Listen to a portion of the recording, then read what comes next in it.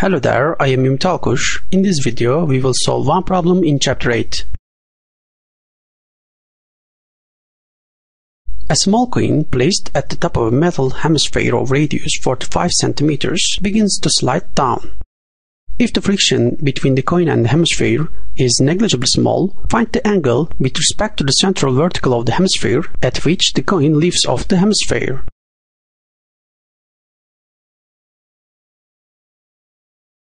First of all, let us draw the free body diagram of the coin at the point where it leaves off the hemisphere.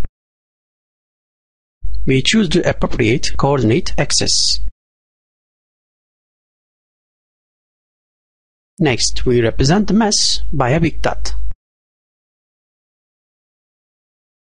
After that, we draw all the forces acting on the coin. The gravitational force acting on the body is a downward force like this. It is convenient to decompose it onto x and y axis. At this point, we do not draw the normal force since the coin leaves off the surface. Namely, we have a zero magnitude normal force. Finally, at this moment, the motion can be regarded as the uniform circular motion.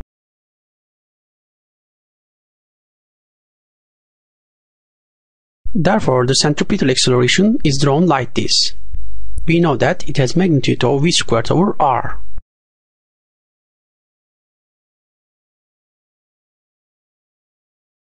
If we write the equation of motion along the y-axis by the help of the Newton's second law, the only force along this line is the centripetal force with magnitude m times g times cosine theta,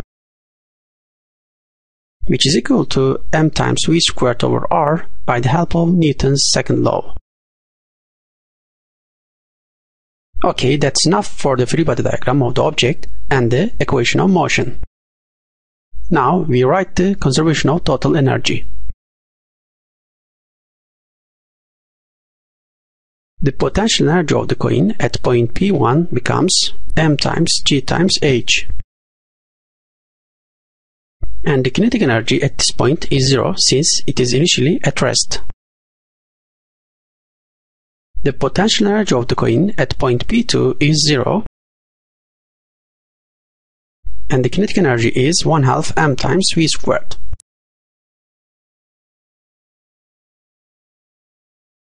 From the figure, we can find an expression for h as r times 1 minus cosine theta.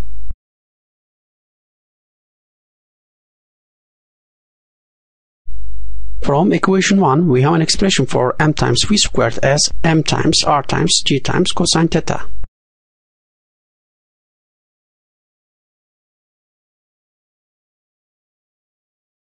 The terms m times g times r at both sides are cancelled. So we are remained with 2 minus 2 cosine theta equals cosine theta. Therefore, cosine theta equals 2/3. From this, theta is obtained as arc cosine 2/3, which is calculated to be 48.2 degrees. Okay, this is the answer to the question in the problem. Thank you for your attention. See you in the next video.